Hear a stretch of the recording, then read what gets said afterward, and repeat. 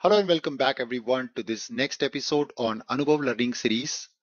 By far in this series of videos, we have learned about how to set up your free MongoDB account with database as a service, how to connect our Mongo database from CAPM application, and also performing a post operation using CAPM.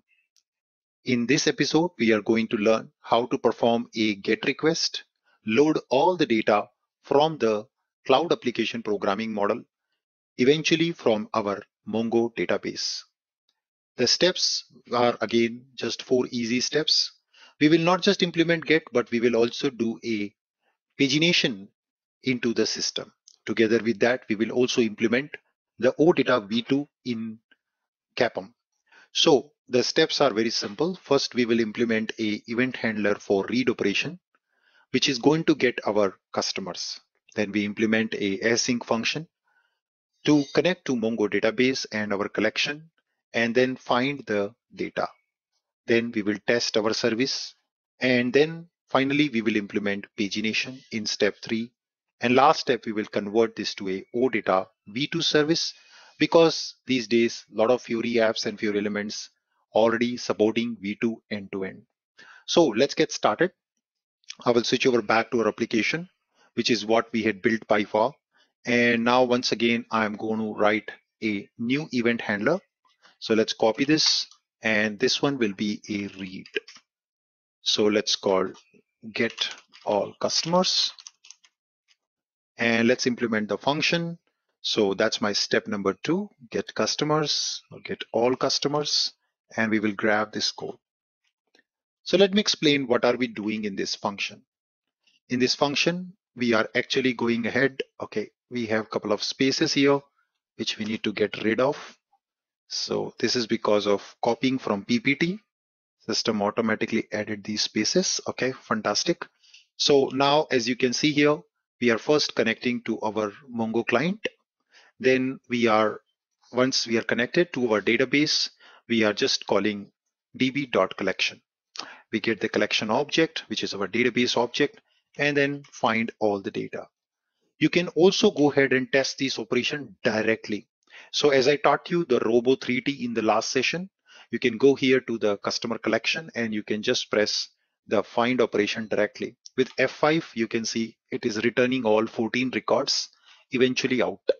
And then we convert this to a JSON array and respond it back as a response from CAPM. Cool.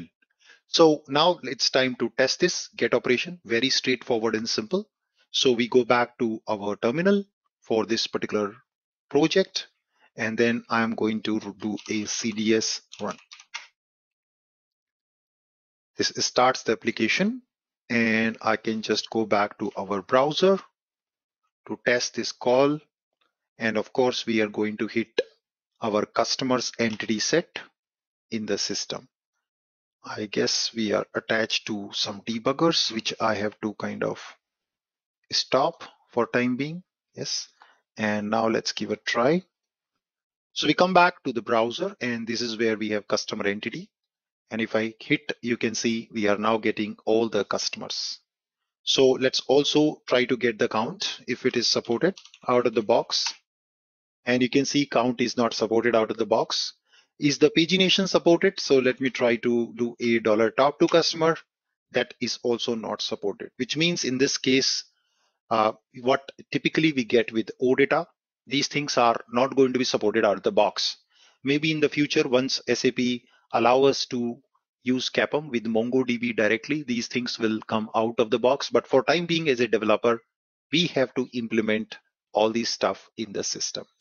So it's time that we implement pagination. Pagination, for your information, is quite important on OData perspective, because when a front-end application needs to read data, it will read always data chunk by chunk to avoid any potential performance issues. Typically, let's say your MongoDB has maybe billions of records, and you don't want to feed these billion records in one go to front-end app. The front-end app will crash because of timeout. So that's where we have pagination concept.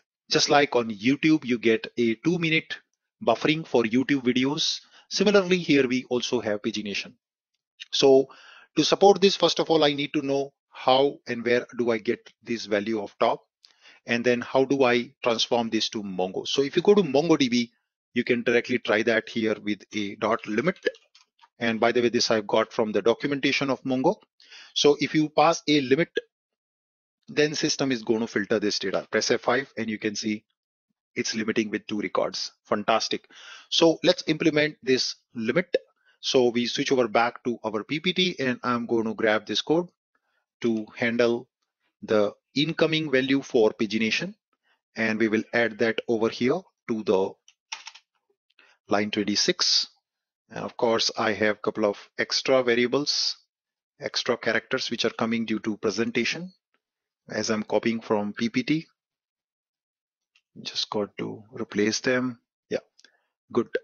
So this is our code, what we receive here. Let's format the section. Good. So now what we do is we are just saying for a selection, what's the limit? How many number of rows were requested? That is my max limit. And if there is any offset, which means $skip was passed to me, I'm going to get that in offset. Else I'm going to keep my offset 0. If none of these values are passed, then I'm going to consider my max limit as 1000. So I'm going to just return 1000 records in one go with an offset as 0. This is something to safeguard in case user doesn't pass a top value and I have millions of records in my table. So then again, the process is same and we are now going to pass here the limit. So let's pass the limit dot limit, which I just showed you. And here I'm going to just do a sum up of offset and limit value. Now for offset case, we have to also do an offsetting. We have to slice the results which are not under consideration. So we will use results dot slice and we will pass the offset value. So I say results dot offset and dot slice. This is a standard JavaScript function and we pass offset here. So that's how we support $top and skip using Mongo, using plain JavaScript, and we are good. So it's time that we test this. So last time when I executed, you saw that I was getting all the records, but this time perhaps it should respect my top and skip values. So you can see first 2 records is Anubhav and Ananya, and I'm just going to refresh, and there you go. The top has worked. So if I want to skip Anubhav and Ananya and load the next 2 records or next 3 records, then I can do $skip. And there you go. We got Rohit, Max, and Roger. That's pretty cool, isn't it? Yeah, awesome. So this is how exactly we can support the pagination using Mongo. Last but not the least, I would like to now enable a support for OData v2. This is a v4 response, which is more lightweight, but many of my front-end applications, which I am planning to migrate to this Mongo-based application structure, I would need the OData v2 service. So here we use a OData v2 proxy module. So the name of the module is @SAP CDS OData v2 adapter proxy module. I'm going to copy that and let's do a npm install, and I will install the module as a dependency on my project. And once the module is available, in the meanwhile it installs, let me create a required file. So we are going to add a new file called server.js. This file is going to bootstrap my OData v2 proxy. So I just go and create a new file called server.js.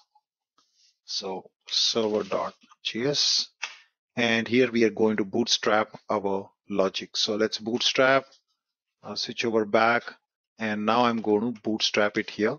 So we are going to plug the v2 proxy module now in the middle. Yes. So let's save this and we're good. So by default, at the time my app boots, I will be utilizing now the proxy. So let's go ahead and execute again the cds run command, which is going to bootstrap now. And you can see a v2 proxy was also created with port number with the address as /v2. And I can switch over back to my service where obviously I'm getting a response right now for v4. And if I just append a /v2/, automatically my service transformed into a v2 based OData service. So that's pretty amazing. and I can utilize this now in my existing Fiori apps built on top of V2 OData model. Yes. So I hope you're enjoying this series on MongoDB and CAPM. For more videos like this, please share, like, subscribe this channel, and I will see you in my next session. Thank you so much for watching. Goodbye.